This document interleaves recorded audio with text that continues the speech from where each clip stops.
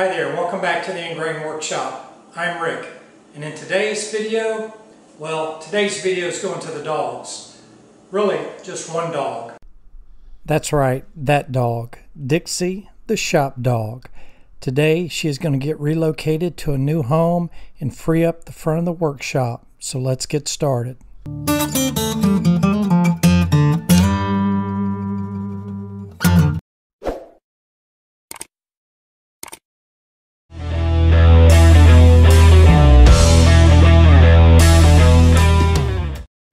So this is Dixie's current pen. As you can see, it's right in front of the workshop.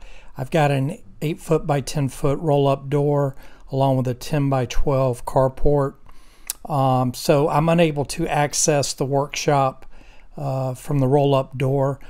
This fence here was the only fence that we had to construct from scratch, which is why we chose this area to pen her up. But again, this was always meant to be just temporary, and it's now time to relocate her to a permanent home. That way I can demolish this fence and open up the front of the workshop and be able to access the workshop.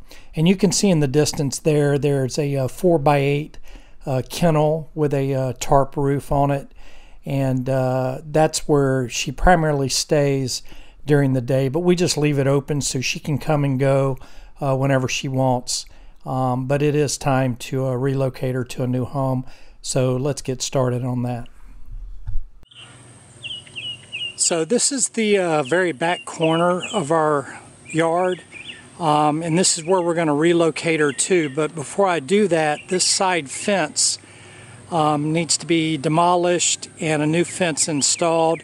So that's what we're going to be working on. As soon as we get the new fence installed, then we'll take and relocate her kennel, get that all set up, and then we'll also relocate Dixie as well.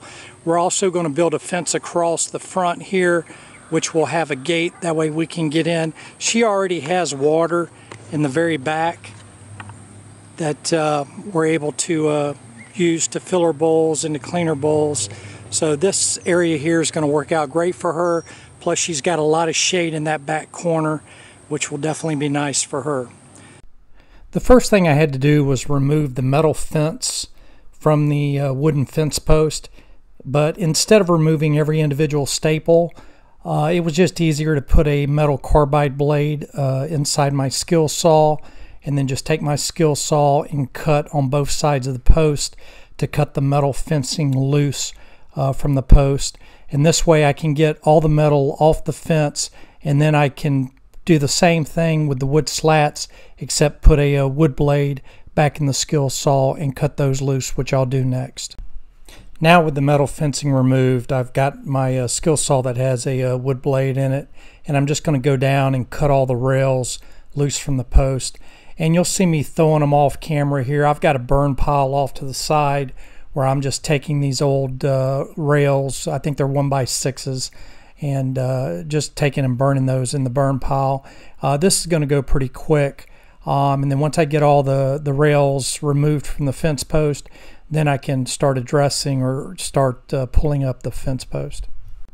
This is my preferred method of removing fence post. I'm going to take about a 36-inch, 48-inch length of chain with 2 hooks on each end, wrap it around the bottom of the post, and then wrap it around, I believe it's a 36-inch, maybe a 48-inch farm jack, and just literally jack the post directly out of the ground.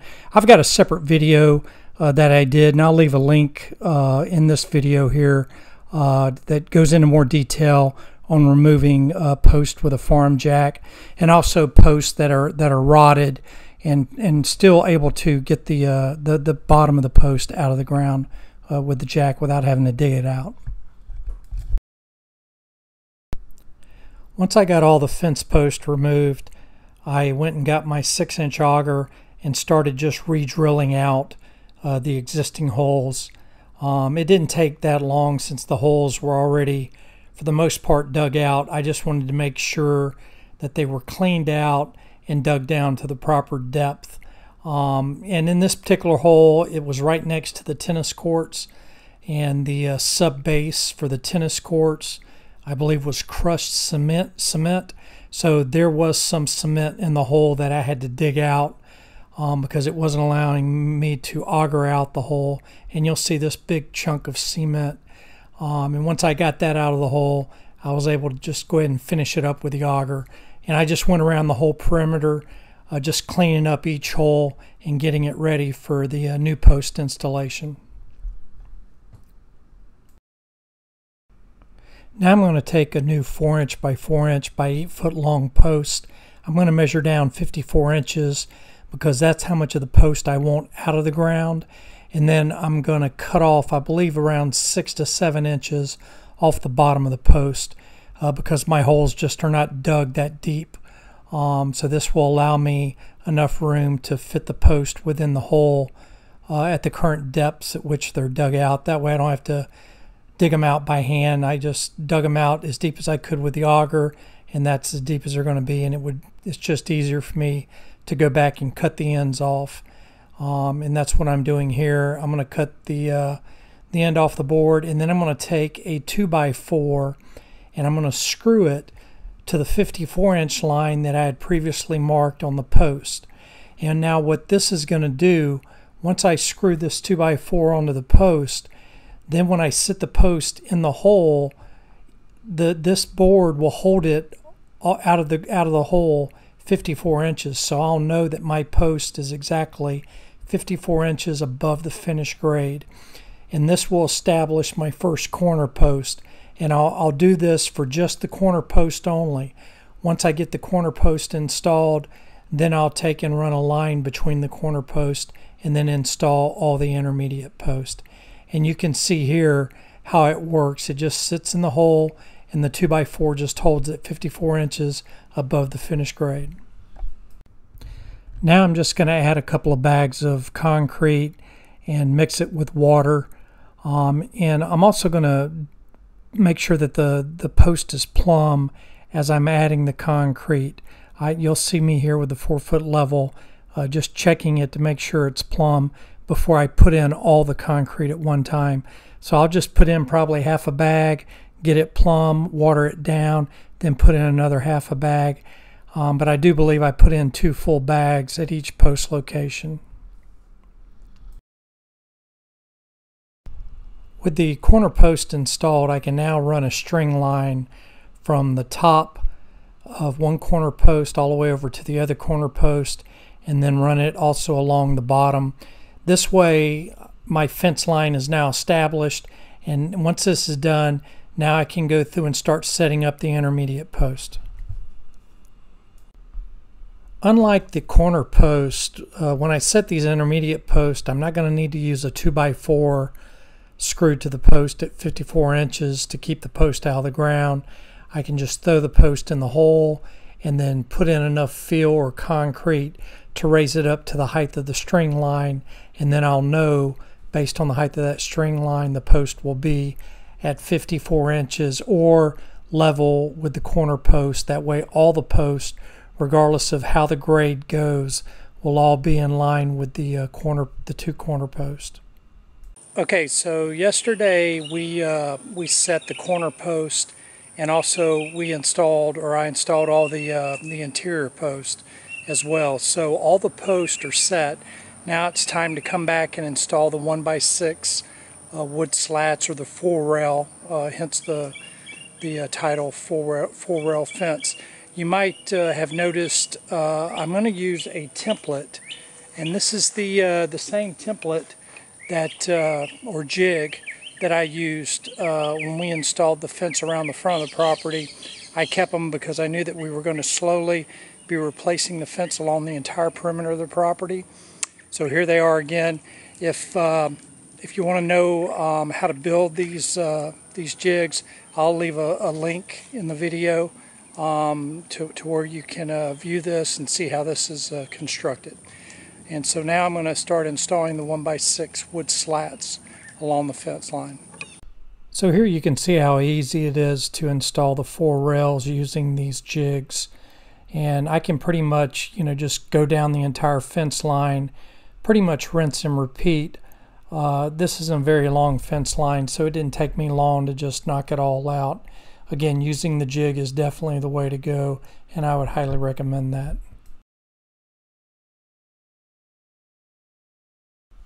Once I was done installing the 4 rails, I called in some reinforcements and had Z come out and stain the fence. And she's been great about staining the entire fence around the perimeter of the property. We did a lot of staining along the front of our yard, and she's picking it up here and going to go ahead and knock this out, which was a big help to me. Okay, so after missing yesterday, the supervisor came in and exercised a change order to move the gate from this location here, which I think you saw me take the hinges off the post yesterday, and I took the hinges off of this post here, but the supervisor seems to think that the gate was in the middle instead of over here by this post. So I'm going to take and have to drill a new hole here. You can probably see it's marked orange, so I'm just going to break out the auger and auger it out and then finish it up with the post hole diggers.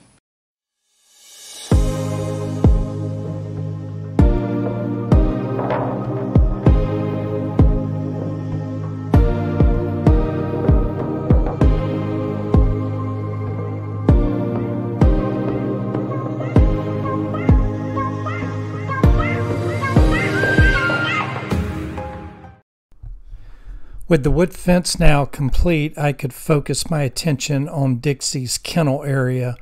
I just took some orange spray paint and just sprayed out the corners of where the kennel was going to be located, and then I brought in some sand, and I'm just going to level out some sand just for the base of the kennel.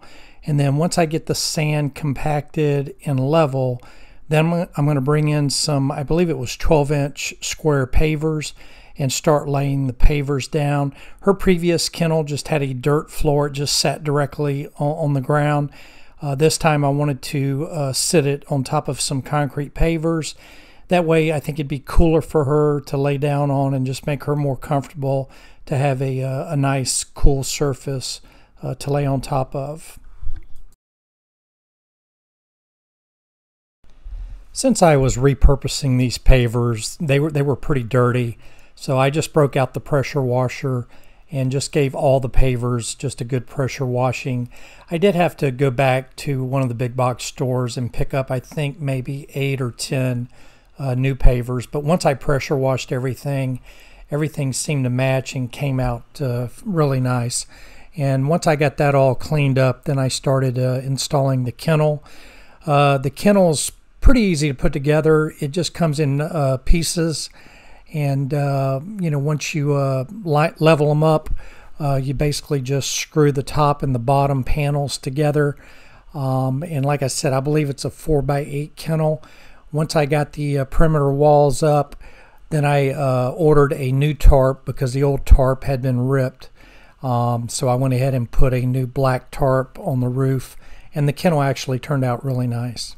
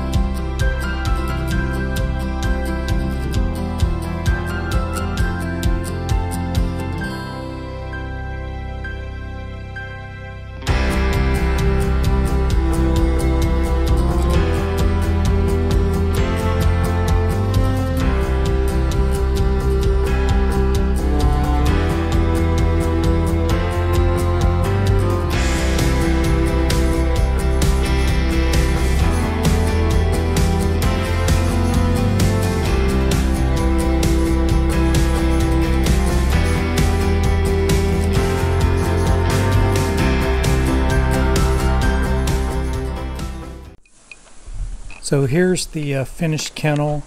I also had a reused concrete slab that I just put underneath the water so we could sit her bowls on top of that. And then as you can see here, the 4-rail fence is pretty much complete. I do have to go back and install a gate.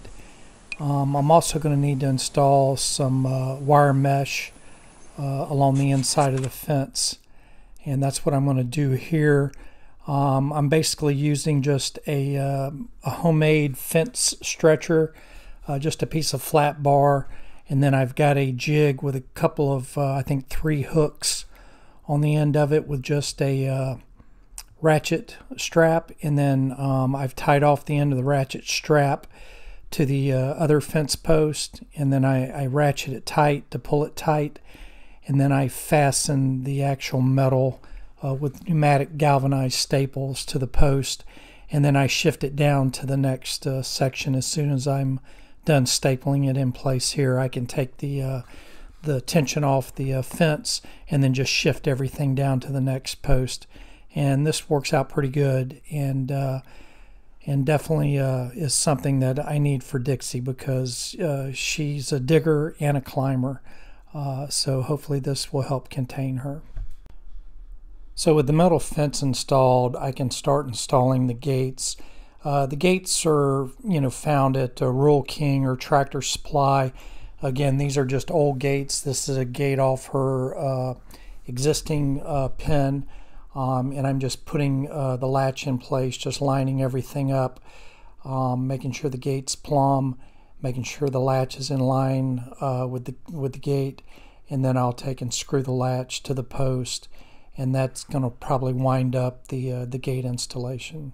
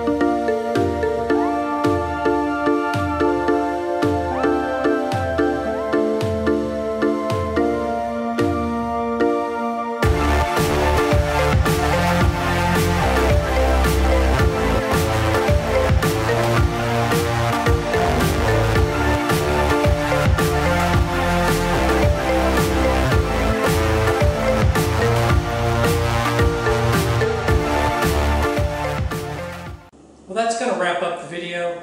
I hope this video helps you out in your project. If it did, please leave it a thumbs up and consider subscribing to the channel. I'll leave a link in the description below to all the products that I used. I want to thank everyone for watching the video, and please feel free to share. And as always, get out there and create, build, and inspire. This is Rick with the Ingrain Workshop. We'll see you next time. Have a great day.